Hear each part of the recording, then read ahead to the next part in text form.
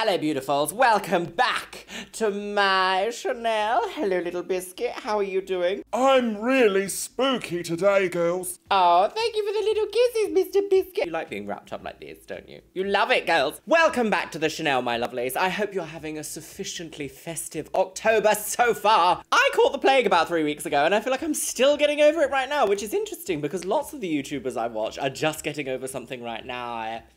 A conspiracy host? Oh, let's not. Let's not go there, no. A witch. Welcome back to another episode of Unhinged TikTok beauty fails, hacks, and mysteries, girls. I think this is what, episode 9 now? Episode 9, is that right? It's probably not, is it? No. We've seen some things throughout this series so far, my lovelies, but you already know the tea. You know what we're gonna do. You know what to expect. My profile over on TikTok is xxluxeria. If you happen to see any unscrupulously disastrous or interesting makeup hacks, please send them to me over there or tag me in them. And you never know, it might end up in the next video, my loves. Oh, that's nice. So one of the top comments on the last episode of Unhinged Makeup TikTok Fails Beauty blah blah blah blah blah is by Hugh Miller 98, and they say Luxeria and the Welsh twins are becoming the Anne Reardon of makeup and skincare, and I'm 100% here for it, debunking mis and disinformation and also explaining how and why. Do you have an important message? Thank you, my love. Thank you. Yes, I also actually very much enjoy the Welsh twins content. Interestingly enough, I discovered Robert Welsh many, many years ago, and I remember thinking, I know you from somewhere. Turns out he used to work at Mac Pro in Carnaby Street, and I used to be a frequent flyer there back in the day. Interesting that I've also ended up working for Mac at some point in my life. So, thank you, my lovelies. It does seem to come with the territory. So, my lovelies, if you don't know me, my name is Luxeria. I have been a makeup artist for 16 years. Gosh, it's nearly 17 at this point. Ugh. She's an old lady. I mean, look at her. She's Dead. And I also have a biochemistry degree because I have a fundamental interest in the way the world works. Well, maybe more like cells. Yes, Mr. Biscuit. With a particular penchant for formulation. So, my lovelies, let's see what we're going to watch today. What are we going to watch today, Mr. Biscuit? We just don't know, do we? No. So, my lovelies, make sure you're tucked in all nice and warm on this chilly winter's evening. It's October. Get yourself a beverage. Today, I am on the Poop Soirée Max from a bottle. My goodness. Oh, this feels wrong, doesn't it? What's all this about? Disgusting. Pop your hanger right into your little TikTok hole and let's watch some unhinged beauty hacks, tips and tricks from TikTok, shall we, Biscuit? Yes. Oh my gosh, the first one looks like some sort of lip filler incident. We don't like these, do we? I've literally gotten bigger by the second. Do you think this is a filter? No, sir. Or Who are is she you? just catfishing us all? No. I don't think it's a filter because she is crying. She's pretty distraught. Hang on, I don't know who this doctor is, but let me look at this. Jesus. Those are some swollen lips. Oh my goodness me. I'm not a stranger to filler, and let's talk a little bit about filler in a moment, but I do want to hear what that doctor has to say, because this is like, this is a lot. This is a lot. I don't know how I'm going to tell my family and my friend. So if this isn't a filter, I'm thinking this is an allergic reaction to filler. Yes. Yes, you could do a lot of filler to make your lips that large, but the fact that it's just so evenly distributed, it's so puffy, it makes me think it is more of an allergic reaction. Yes. So if you're in this situation, the one possibility is to take steroids, oral steroids, that can help, and certainly time will take care of it all. Right, well, thank you, Dr. Mystery Man. So let's talk about lip filler, shall we, my lovelies? I am no stranger to a little bit of the injectables, shall we say. I've had a little bit of work done here and there, you know, just a little bit of lip gloss and the like. So you were just lying? Quite a lot, actually. When we talk about lip fillers, the kind of lip fillers that are mostly known on the market right now, in fact, it kind of goes across all fillers, really, unless you're going for something a little bit more unusual at this point, which is like straight collagen fillers, or I think Sculptra is a slightly different type of filler as well. I haven't done my research on that one. But the kind of fillers that I have had are called hyaluronic acid-based fillers. They kind of look like this. There are multiple different brands. You've got Revelax Deep, which is my personal favorite. You've got Juvederm, you've got Restylane, you've even got new brands coming up from South Korea, which look to be quite promising. So, what is a lip filler? What actually is it? What's in a lip filler? So it's hyaluronic acid formulated in a specific way to create these like meshes of hydration, if you like. Hyaluronic acid absorbs water. It holds onto water. In fact, it's incredibly water absorbent. What's the word? Humectant? No, that's not it. What is the word I'm looking for here? Post-editing Luxeria. So the correct terminology is retaining. Hyaluronic acid can retain up to 1,000 times its own weight in water. However, this number is disputed. It is disputed. Which is why when things go in and perhaps there's swelling involved, it's going to look a lot worse than it is because your body likes to pump all sorts of nutrients to the area when you're having an allergic reaction. Most of the time, that's kind of like, if you think about it, like pussy sort of situations. And a lot of the fluids that make up these things are water, which is why when you see someone have a reaction to filler, it seems to go off the scale swollen. Not just like, oh, I'm a little bit upset. My everything's a little bit bothered. Bothered, sis. She's a bothered woman. No, it seems to just go off the scale, swollen, baboon's booty hole situation, which is not the tea, is it? No. Once again, this is one of those things that sometimes it just does happen. This isn't necessarily one of those times that I can be like, as a makeup artist, be like, oh, this is what's happening. This is the tea. But as a biochemist, my loves, there's not a lot you can do once you start having an allergic reaction. All you can do is try and take steroids or try and minimize the swelling as much as possible through taking something like arnica or trying to cool down the area. There's not really a lot you can do apart from ride it out. This does also ask the question though, if you've got this product in your skin and you're having an allergic reaction to it, can that cause further problems down the line? For example, once it's in your skin and you've gone past this allergic reaction, if you ever have to have it topped up or if your immune system ever gets a bit lowered for some reason, maybe you're a bit under the weather with something else, it could potentially re-inflame. If this is a hyaluronic acid-based filler that she's had allergic reaction to, I would probably say go to a practitioner, get it dissolved. Hopefully you're not also allergic to dissolver, which ironically is one of those things they test you for. In my, aesthetic experiences, I don't think I've been allergy tested for hyaluronic acid because it's one of those things that we actually produce in our bodies ourselves. It could be a lidocaine allergy, but I'm not familiar with every single formulation of every single filler. So make sure you choose your practitioner correctly. And when you go to a registered professional, quite often they'll ask you all the relevant questions about your medical history and the such like. Ha! Dr. Luxeria, girls! Oh, is this the original video? Oh my gosh, this is the original video. Okay, hang on, we have to watch this. So I went to go get my lips done yesterday, and something bad happened. Right. Bitch, I'm so nervous right now. It's literally gotten bigger. Yeah, that's not the tea. This really sucks because I want to my lips done so bad. And of course not because I want to my lips done so bad. And of course not. I'm sure you guys just, Oh, perhaps she's never had it done before. Oh, it's so shocking, isn't it? Hi guys, my name is Jessica and I'm auditioning for Euphoria Season 3. I'm taking Chloe Cherry's place.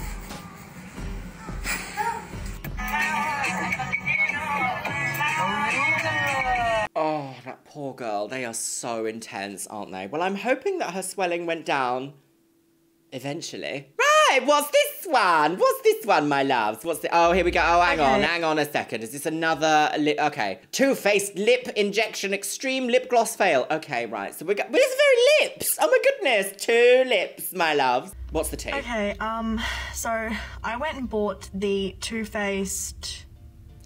I wouldn't buy anything from Too Faced, no. I went and bought the Too Faced... She's got lovely eyes. Lip Injection Extreme Lip Gloss because everybody hypes on about it saying it gives you that, that lip injection effect without the obviously injection part. I can't afford lip injections and I was never going to just jump into it and just expect that it would suit me because sometimes it doesn't suit people. And I was like, this is a cheap alternative. I've seen so many videos, I did heaps of research. I'm just going to interject here and say that a plumping lip gloss is not an alternative for filler. Fillers are done in a very specific way depending on the type of procedure you have, whether that's a Russian technique where you have a really sharp line, or whether you have something like a dual technique, which is where they do a traditional filling mixed with a Russian style, so you have that little bit of sharpness but still some volume. Lip filler is also used to change the shape of your lips or to make things more symmetric or balance out different types of lip volume between the upper and the lower. So I wouldn't say that a lip gloss is really an adequate way of being like, oh, it's it's just like filler. Everyone gets filler. Right, let's listen. Even some friends, like old friends of mine, used to use it, and it was such like a pretty gloss. Is it? And it gave them such a nice plump look. Does it? So I bought it for myself. Oh. And I've only just opened it. Oh. So this is what it is. Right. I've only just opened it. This is the extreme one, isn't it? And I was going to use it next weekend for the races, and I was races? On my way to the shops, and I thought I would just give it a go. My son was playing with the wrapper, and he actually opened it for me, so I was like, you know what, I'm just going to use it.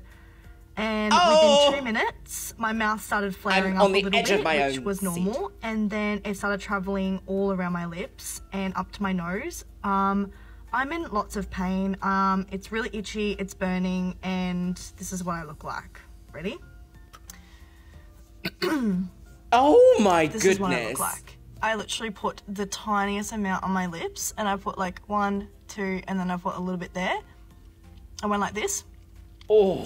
And that was it. And I just let it sit. I let it sit for 2 minutes, and then I literally wiped it off with a makeup wipe. Oh and no, I just she's wiped wiped my it lips round. really carefully. And this is the result. I don't know if anybody else has had this reaction. I have no idea what is going on right now, but I am in lots of pain. So let's talk a little bit about why these plumping lip glosses work. So quite often they contain a chemical that will genuinely disrupt the skin and kind of make it hurt. That's how they plump. That's how your body goes, oh my god, let's pump loads of nutrients to the area, lots of fluid to make it all big and plump and lovely. You're basically inducing a sort of allergic reaction, except you wouldn't call it an allergy in this instance. I can't remember what the exact word is that you would use. The correct terminology would be that mild irritants in the ingredients cause blood vessels to expand and therefore force blood to rush to the surface of the skin, inducing a temporary but swollen pussy lip effect. But it's putting basically a known chemical irritant, an irritant on the skin to produce an outcome that you want. So it doesn't surprise me that as it's traveled around the lips, it's kind of also bothered the skin around her lips. That doesn't surprise me.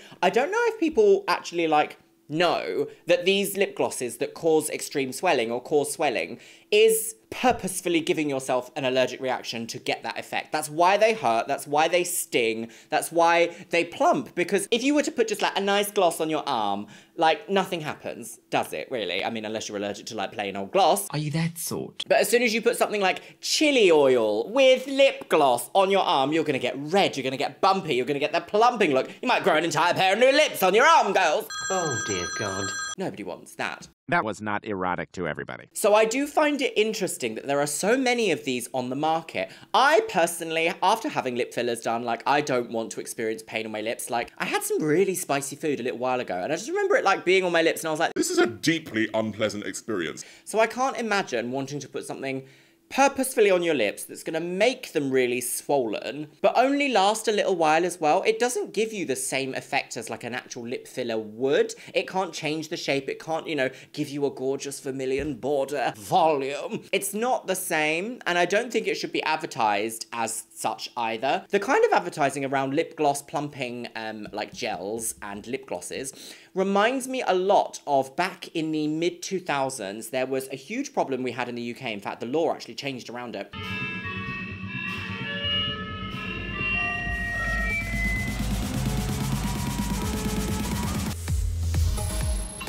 Get the London look. Makeup adverts used to use mascara and be like, pooh, with false eyelashes, as if the mascara was going to give you the same effect as false eyelashes. And it's just not. So now on every sort of mascara advert that uses false eyelashes, they have to say filmed with lash enhancement. The advertising around these plumping lip glosses feels the same. There is no way a gloss applied to the skin can give you the same effect as an injection of hyaluronic acid. It just can't. And that's the Darjeeling. But because these lip glosses are such an irritant, the idea that you just try them straight on your lips, to me it goes no, anytime I've had a client that's plumping lip gloss, I don't want fillers, I'm let's not do that. Let's just not do that, please. We can use some techniques to make your lips look fuller. Interestingly enough, what actually is it in the Too Faced Extreme Plumping Gloss that causes... What is it? What is the chemical? Where is she? That's the bottle, isn't it? Oh, capsicum. Okay, so it literally is like spice. It's what I mentioned earlier. It's literally chili spices. So if you have a problem with chilies, do not try plumping lip glosses. Capsicum resin. Ooh, what's frutescens? It's Tabasco! It's Tabasco pepper! Interesting. And that's the end of that chapter. Oh my goodness, okay, we're having lots of reactions today, my lovelies. This is definitely a beauty fails video. Right, okay, I see. I haven't even clicked play yet, and I already see this lady has like... Well, should we listen? I seriously don't think I can emphasize enough. Don't, like, how stupid that was. And on why both is it getting sides. so much worse when I only did that small area? What happened? What is it? What's the tea? What is it? Who are you? For people looking for context, she put the Too Faced Lip Injection Plumping Gloss on her cheeks.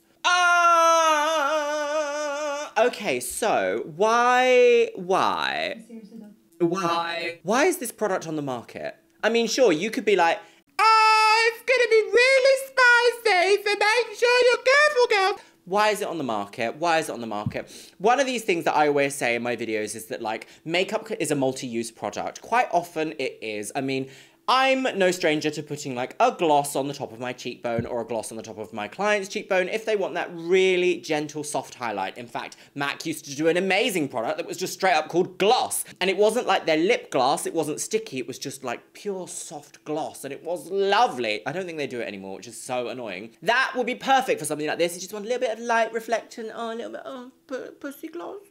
Deranged. And I'm sure there are going to be people in the comments here that are like, I love my pussy pumping gloss 3000 extreme capsicum experience. My lips are bleeding. Thank you, Luxeria. It's not for me, and I wouldn't have it in my kit, personally. But this does go back to the thing that I say, makeup is multi-use, but when it's something so specific, like a lip plumper, do not put this anywhere else. And please, do not put it on your cheeks or your eyes. Goodness forbidden. Not the eyes. Oh, so we have another one here. Okay, all right, okay. This is a very specific makeup look I can already see, and I feel like, I might be wrong, I haven't heard it yet, but I feel like this girl's gonna be British, because this is a very typical British makeup look. Should we listen? So I was just having a long, hard think about my appearance and the way that I've been, like, walking around with so much confidence when I genuinely look like a fat, sweaty, jacket potato. And I just thought, like, I just want to see if I can, like, paint my face and make myself look like me again. Excuse me. Fucking filthy feline jumping on me. Right, where was I? But even with makeup on, I literally look like that fish off Shark's Tale. I'm not even joking you. I look like that fish off Shark's Tail. And I'm not laugh loving. It's my lips. But I can't get them dissolved because, like, I ain't walking around with fucking paper cuts on my fucking face. Do you know what I mean? So, like, I don't know what to do anymore. I'm just going to put Love Island on and I'm just going to, like, eat more food. Okay, T. I mean, if she loves that, everyone's entitled to look the way they want. I'm a bit confused about the feline hate suddenly throughout that. Okay, so this is a very typical British makeup look. It's not my favourite makeup look. It's not my favourite makeup style, but I think, you know, it does definitely have a place within the makeup consumer world because these girls are basically doing drag every single day and they are keeping the British makeup industry alive and well. What she did say here, though, is that she feels like she looks like that fish from Shark Tale, and that says to me that she wants to try something slightly different, try out a new look to make her feel like herself, but look less... What's a word that I can use here that's, like, quite sensitive and soft? Not, less extreme, should we say? A little bit more... snatchural, like natural but pushed up to the edge of what's like, oh, I could have it myself. So I will say the British type of makeup looks that this is too much for me. I used to work at MAC Cosmetics and quite often we would be asked to do things like this. I think what might be beneficial in this situation to create a more sort of like subtle yet effective look is to match the foundation to the neck. I know that people that quite often go for this type of makeup look are usually matching like a fake tan color or an artificial skin tone in order to appear more tanned. You can do that, but I think actually bronzing around the outside of the face is a much more natural, harmonious way to create a tanned-like skin without it being too mismatched from the rest of the body. I personally am not a fan of like huge, thick eyebrows. I think huge, thick eyebrows can sometimes work well. I feel like most makeup consumers and most makeup clients that I've had in my chair look best with like subtly enhanced but more defined brows. So quite often to me that means like not doing like full painted in brows. I know I have a full painted in brow, but I do it in a way that's a little bit thinner than what I would naturally have in order to make it look more, I want to say elevated, is that a word? A little bit elevated. I feel like the contouring here is a little bit heavy. I feel like if you want to create a more natural, harmonious look, the contouring needs to be done from within, if that makes sense. So my favorite thing to do is underpainting. And I mean like very sensitively placed underpainting. Quite a lot of makeup tutorials that you'll watch online don't translate onto everybody's face. And the reason why I say that is because quite often they'll say, you put your bronzer here, you do this here, you do this here. It's like, no, that it should be tailored for every single face. I don't need to have bronzer all the way across here. I like just a little bit under my cheekbones to warm up my already cold contour, just to give a little bit of color and life to the face. That is going to be way more effective than just having a big stripe of contour. I like to apply contour into wet foundation, and I also like to apply a little bit of highlighter into wet foundation as well,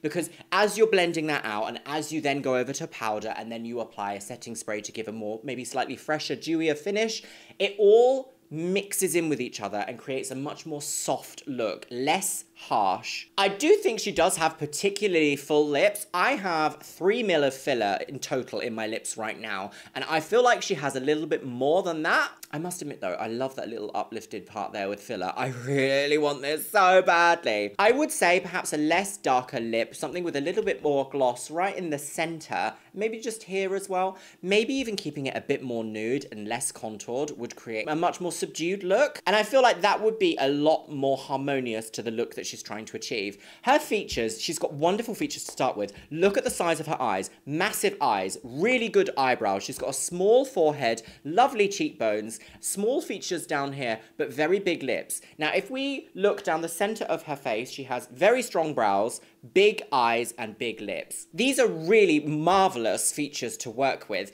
I feel like just pulling focus to one of them is going to create a lot more of that natural look that I feel like she's going for. I don't know her personally, so I can't say that, but if she came to sit in my makeup chair, that's what I would focus on. But then again, I know British makeup culture is about the glam. You want to transform the way you look. Totally get it. Pick up your Amazon Prime stick, honey, and click play. All right, what do we have here? Okay, we've got another, like, procedure hack. This is very biochemistry heavy today, isn't it, my lovelies? Okay, what do we have here? Botox prevention hack. Right.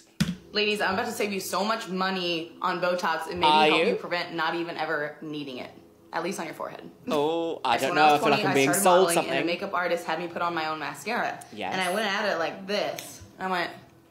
Oh, no. Like that. She goes, no. She goes, stop. Don't do that. Yes. What? Do what? Wrinkle your forehead when you put mascara on. Because when you do that, it's causing those wrinkles and you're holding that position for however long it takes you to do your mascara multiple times a week, if not every day. And that is just going to give you wrinkles prematurely. Yes. And I was like, what? And just doing my makeup, I just thought I'd share it with you guys because I'm 29 next month and I've never ever had Botox. I get facials and eat healthy. Are you sure? That's my skin regimen. And so Are you sure? Look. I'm not gonna say she's straight up lying, but she's got the Botox skin texture. When I say that, I mean like she's got the Botox glow. Anyone here who's had Botox can recognize the Botox glow. I'm completely filled with Botox, so I'll tell you a little bit more about that in a moment. My skin regimen. And so I just tilt my head up, look up. Yeah, this is excellent. And just put mascara on that way and I avoid that expression. Yes, also, perfect. It kind of subconsciously just taught me when I'm talking to people, if I look surprised, I just use my eyes and I don't wrinkle my forehead. I don't even want to do it right now because I just don't like forcing my eyebrows up so high. Also, if you get Botox, go for it. Who cares? You do whatever makes you happy. But hopefully this helps people save some money in the future. And if you are very expressionate, just be cautious. She's had Botox, the little fibber. Little fibs. Oh, I detect little fibbles. I could be completely wrong, but let's talk about Botox, shall we? So I have had Botox here, here, here, and here. And this was recent, actually. I had it done probably about a month ago now. I can still move my eyebrows. I can still express. It's my favorite thing to get just a little bit of Botox, enough to help with anti-aging and actually also help with headaches, interestingly enough. Raise my eyebrows ever so slightly, but also prevent crinkling around the eyes. So when she smiled, you naturally create crinkles around the eyes. I've had Botox and I get crinkles around my eyes still, but I only have little ones because I get little Botox. I can't say that only ever doing mascara in this way will never ever give you forehead wrinkles. I am gonna say prevention is better than a cure. If you are mindful about how much you want to express your face, the chances are then you are going to have less wrinkles because of that. However, sometimes you're just gonna wrinkle up. I must admit, not using a muscle will allow it to atrophy over time, which means you are less likely to engage that muscle in the future. If you apply that science to the muscle around here, then it's gonna happen as well. I don't have the most wrinkly forehead, but I can definitely tell a difference when I've had Botox. I just don't have those deep, like, emotional lines. So, what is Botox, my lovelies? Well, I recently had my Botox done by Faces by Roberto over on Instagram. A glorious, glorious practitioner here in London, my absolute favourite girls. He also did my lips a little while ago, and he did them so beautifully. It is a very small amount of toxin, Botox, botulinum toxin. It is technically a neurotoxin. Is it a neurotoxin? I'm going to use the word neurotoxin here. That might be incorrect. It is a nerve agent that paralyzes muscles. When used in small quantities, it can actually reduce the movement of those muscles. So nerves in the body kind of have these nerve ending areas where they have a space between them, and neurochemicals transmit the nerve impulse between the ends of two nerves. Botox disrupts this and prevents those two nerves from communicating with each other, which is why you end up with a paralysis effect. Too much Botox and you end up frozen. Not enough Botox and it doesn't really have an effect, which is why sometimes with a practitioner it can take like 2 or 3 times to get the amount of Botox you need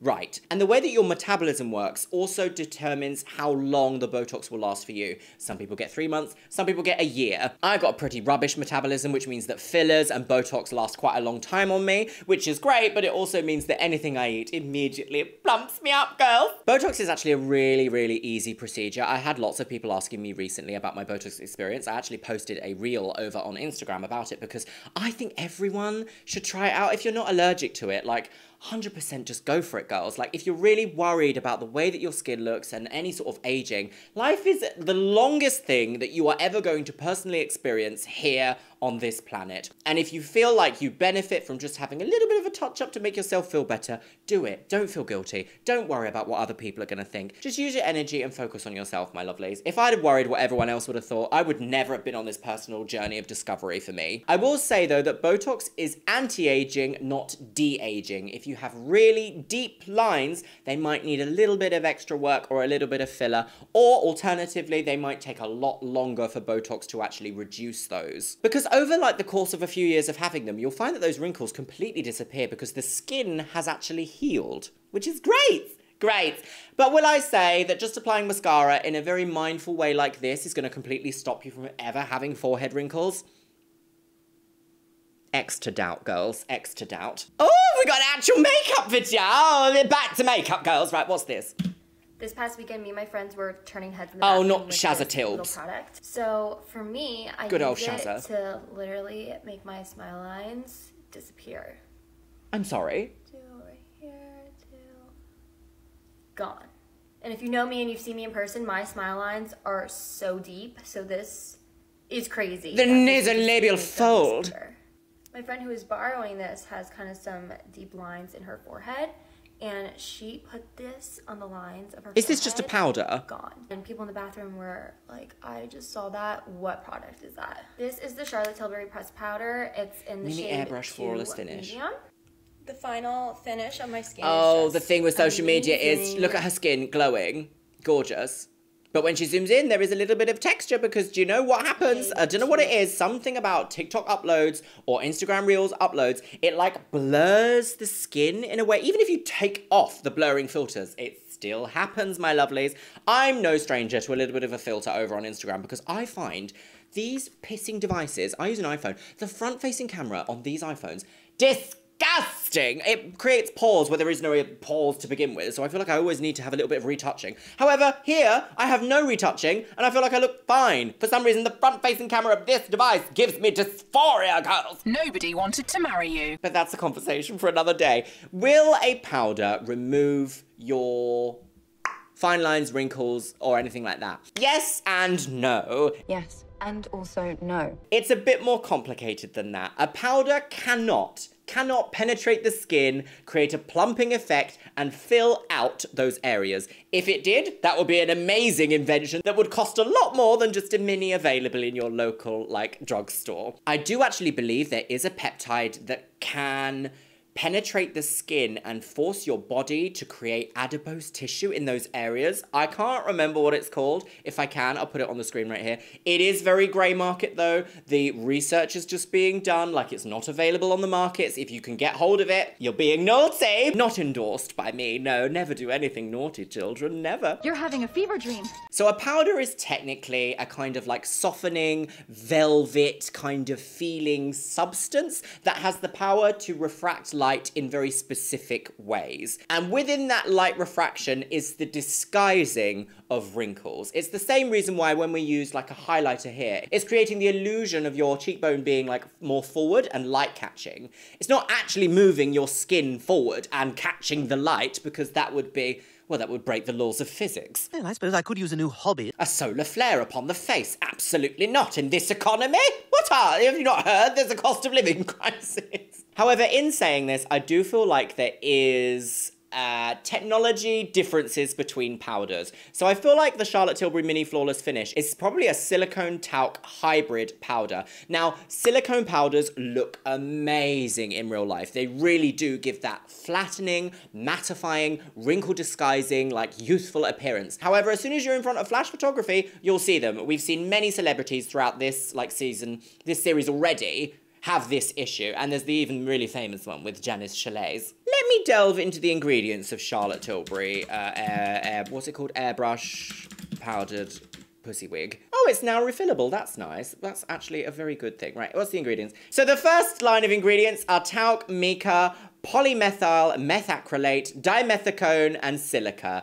These are all natural minerals. You've got 2 types of silicone in there, which is good for light refraction. You've got talc, which will set the skin and everything in place. Talc molecules are so fascinating. They're kind of like, so silica is like ball-shaped, but talc is like a squished shape like this, and it's really rare to actually have that in like the natural world, which is why talc is in like all powders, unless you get talc-free, of course. I'm not familiar with what polymethyl methacrylate is, but dimethicone and silica are both silicones, which is probably why this powder looks amazing. However, I am gonna say £38 for a powder is so pricey. That's so pricey. Also, I'm not a huge fan of the brand of Charlotte Tilbury. There's something about it that just puts me off.